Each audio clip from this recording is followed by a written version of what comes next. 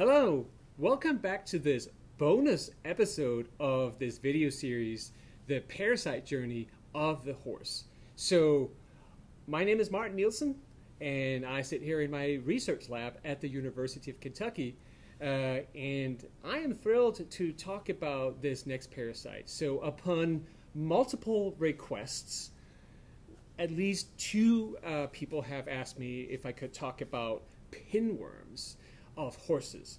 And so let's do that. I'm very happy to do so. So pinworms is also in Latin called Oxyurus equi, and it is related to the pinworm that people can get, but it is a different species, and you do not get pinworms from horses. Also, pinworms do not cross over from people to horses. So why is this parasite important to talk about? Well, I want to say for the record that on these groups on Facebook where you can ask a veterinarian about things, I want to say that the number one parasite we get questions about is pinworm. It's the typical question where somebody looked through their poop, their horse's poop, of course, and then found some worms. They took a picture and they posted it on one of those groups. You can look at just a few different screenshots here where people have found pinworms. They're not really sure what it is. They're asking, is it a large strongjaw? Could it be a roundworm? What on earth is going on? I just dewormed 3 weeks ago. Why are these coming out now? So that alone, I think, is enough justification for us to actually talk about this worm. It seems to be one that some people are not really aware of, but a lot of people see it.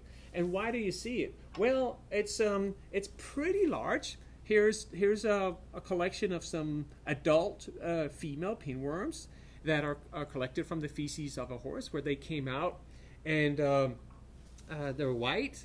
You see them very clearly. I tried putting them in this petri dish. I don't know if you can see, but I'm going to pull up a picture in a little bit. So you can get an idea of what they look like. Here's that picture of that same petri dish. So these can be 3 to 5 centimeters long. So that's 1 to 2 inches long. And so they stand out. They're white, and they have this sort of pin shape. So you have that needle shape with the tapered tail at one end. That's one way to tell them from some of these other worms that you guys are asking about. And so so that's what they look like. Now, what we look at here, and I'll get back to this, these are only the females. We actually rarely ever see the boys for some reason. So the female worms are the ones that we see. And so what about the life cycle of this parasite? And I think, listen in here, because there's a couple important points to this life cycle. First of all, the infective stage is the egg that then embryonates in the environment. Horse somehow ingests these embryonated and infective eggs, and then the eggs will hatch inside of the intestine. Out come the larvae. There are descriptions in ancient literature from the 1930s that these larvae actually migrate and invade the mucosal wall of the large intestine. Now, apparently that's a very transient phenomenon, because when we look in samples from the mucosal wall, we never really find these larvae. So it must be something that's very brief, if it happens at all. And then they make it out into the lumen of the large intestine, and that's where they hang out for the entirety of their life. And I emphasize this: large intestine, dorsal colon. We are far, far away from the rectum. And there's a point I want to make here. So males and females hang out there, they mate, and then when we look and we collect all of these worms, we rarely find any males at all. It's like, I don't know what's going on with the relationship with these worms between males and females, but the boys are just never around whenever you seem to be needing them. They kind of do their thing and then they disappear. Who's heard about that before? And then the girls have to do all the hard work. And that includes taking this long, strenuous journey from the dorsal colon and all the way down through the rectum to the anus, where they then deliver their eggs out to the environment and die. So this is a suicide mission. So, like I said, a little bit of a skewed balance between who takes which chores in those relationships. So let's take a look at a female worm that it's coming out and she's about to deliver her eggs. Hey, hey, wrong side, wrong side. Hello. Are you suggesting that this is looking better than me?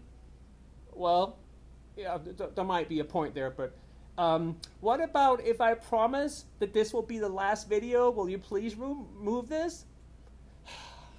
Thank you.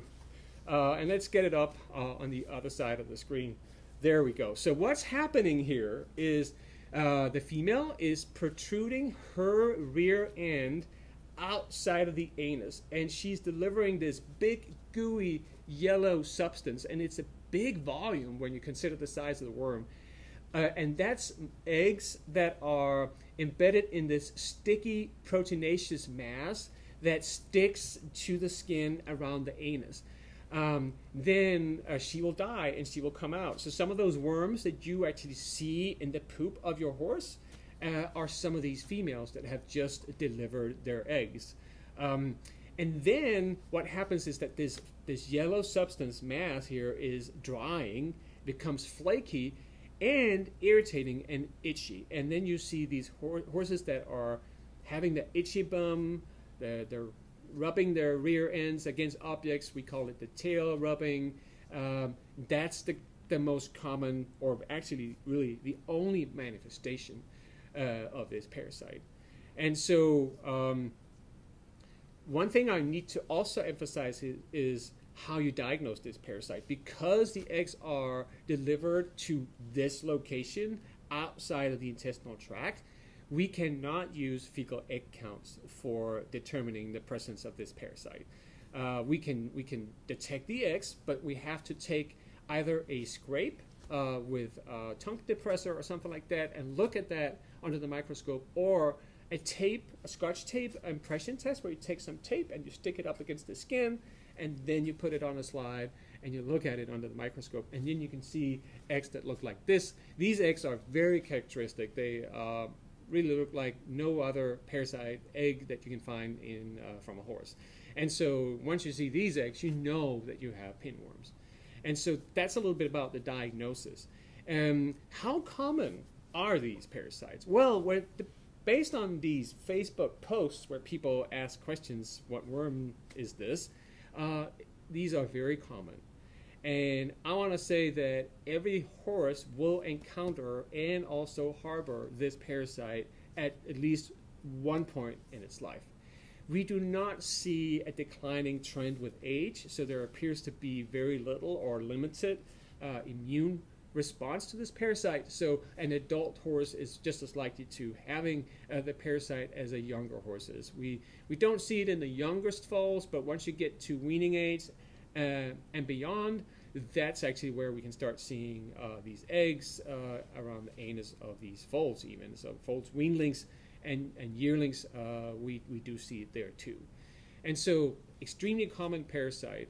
And what about disease? So if you're still watching, you're probably watching because you've had a horse, or you have a horse right now that's struggling with this parasite.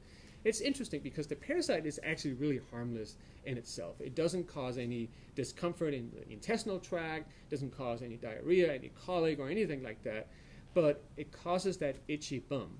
And in some horses, a lot of horses have pinworms, and you don't even notice that they have it. But then a few horses will have that itchy bum, and then in a smaller subset of those horses, it can seem to sort of go crazy.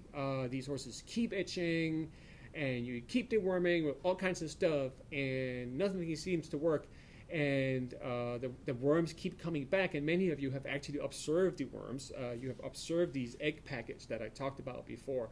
I mean, so you know that these are caused by pinworms. However, I do want to emphasize that there are other causes of itchy bum, tail rubbing in horses besides the pinworm. So just because you have a horse that's itching its bum up against objects does not mean that it necessarily has pinworms. There are fungal infections, bacterial infections, allergic conditions that can all cause similar symptoms. So please work with your vet to rule those out before you blame it all on the worms. But like I said, this can happen, and horse owners try all kinds of things. They try to clean the environment, they wash the rear end of their horses as often as they can, and they try to administer relevant dewormers. And let's get to that. So what can we actually treat with? So again, this is tricky, but first of all, there is drug resistance reported to ivermectin on several different continents, and we can see a list of the reports here. And I just mentioned the different continents because once you start seeing any phenomenon on several different continents, it's probably a worldwide phenomenon. Now, ivermectin is one of the macrocyclic lactones. We also have moxidectin in all countries, and even in some countries we have some additional ones. We don't know how they work, these other macrocyclic lactones, but the rule of thumb is if one member of a drug class is failing, then the others are likely to do so as well, because the reason why they're in the same drug class is because they have the same mode of action. So do not count on any macrocyclic lactone, ivermectin, moxidectin, etc., to be working against pinworms. So that leaves the other two drug classes up there, and both of those should be working. However, I know right now some of you are probably sitting there objecting and going, I tried them, and it doesn't work in my horse. We don't have any reports of resistance to these two drug classes. That's how I should put it. Does not mean that there could be resistance developing. I would not rule it out. And if that's happening, of course, that's very concerning. Of the two drug classes, we recommend the benzimidazoles before we recommend Parentel as the second option, and then third option would be the macrocyclic lactones if there's any evidence that they might still work. And this is just based on historic information about which drug class worked the best from the beginning, and that was the benzimidazole. So we have fenbendazole, oxybendazole, and other members of that drug class. Combination deworming is something that some people have tried. We don't know how much extra benefit that's adding, but treating with more than one dewormer at the time is something that some people have been trying, but it's very experimental. But some people are just looking for something that works. The 5-day double dose of fenbendazole, the so-called power pack, is something that people have tried. We really don't have any evidence that that's offering any advantages over the single dose. I can't say it's bad, but I also can't say that it's necessarily any good to do that. So we have these different drug classes, and we got to try and be systematic with them and then use them as wisely as we can. I do want to emphasize one thing, and this is common in some countries for reasons that I don't really understand, but there's no point in administering the dewormer into the rectum, to the rear end. And I know some of you may be laughing out there, but I'm actually not joking. This is something that's been recommended. It's a misunderstanding because the worms do not hang out in the rectum. They're way far up the intestinal tract there, and too far for any tube to ever reach them from that rear end.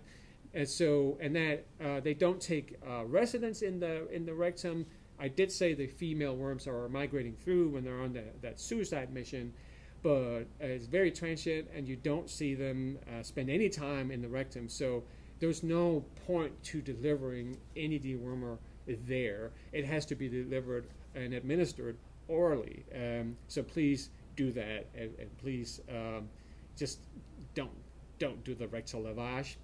It's not helping anything. So I think that leaves us from this, with this video, and we covered all the topics. And so what do we want to learn about the pinworms?